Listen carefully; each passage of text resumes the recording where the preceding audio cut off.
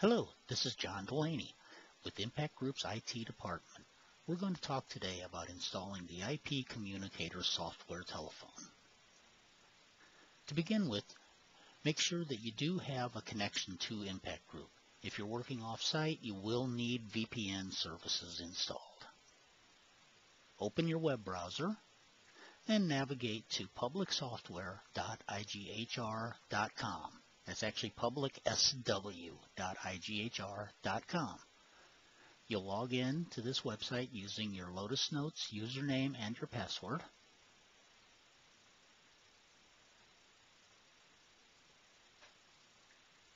There is sometimes a delay as you log into this website. Please be patient. It does take a little while, but the login will eventually let you into the software selection page.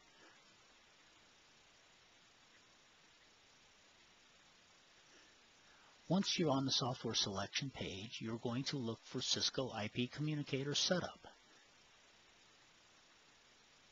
Click the button next to it, scroll to the bottom of the page,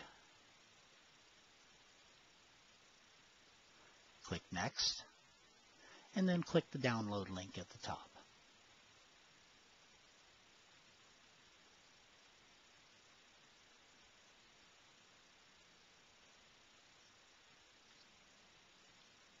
Once the download is finished, you'll click Run to start the installation program. When asked for the security approval, please say yes. The installation will continue. You select your language.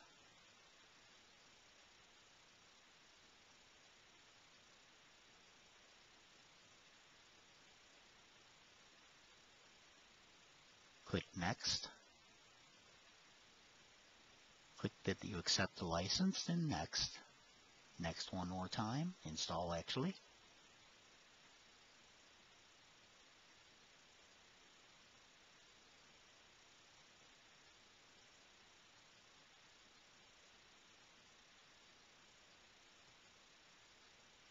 All the little windows that you see flashing and popping up, those are all perfectly normal. And you click Finished. In this case, we are not going to reboot the computer. Normally, I would recommend that you do so, but for this demonstration, we will not. We can close the browser window. We're done with that now. You're going to, at this time, right-click on the Cisco ipCommunicator window. You're going to select Run as Administrator. There are going to be some configuration changes made during setup, and it requires administrator permissions. Here you pick out what devices, what sound devices on your computer you want to use for these various modes of operation. You can test the sound device by doing a play to hear the playback on that selected device. Test to see the microphone operating. You can see the little indicator there that is flashing. And finish. Okay, now the system wants you to identify the phone. You're going to click on Use this device name, and there will be a name that the IT department will provide you for this.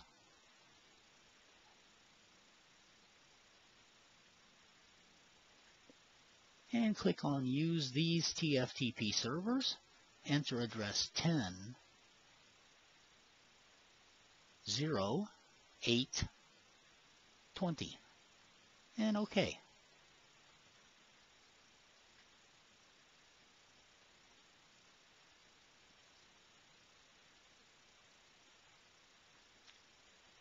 Okay, the phone is updating locale, which means it's going to download some language-specific files.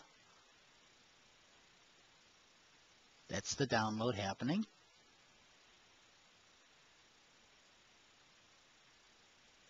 The phone will reset and register.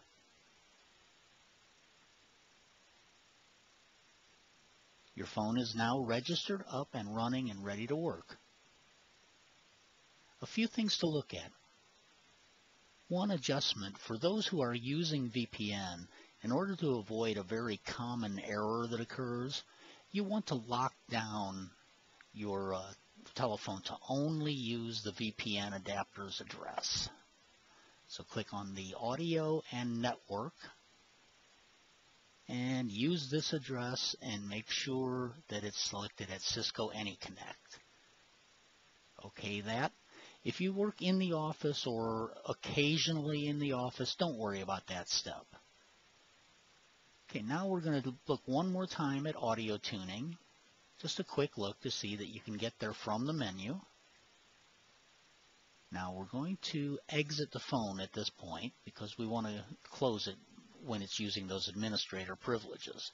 Now we'll just do a regular open on the file. You can also just double click that icon. So now the program will open with normal user permissions. Still registers just as it did before.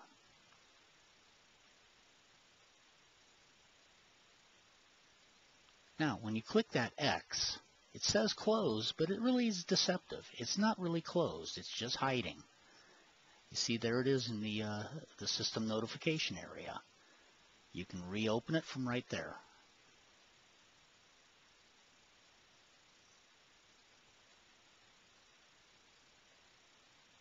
You have several phone books, your missed calls, placed calls, received calls, a personal phone book, and the corporate phone book all right there.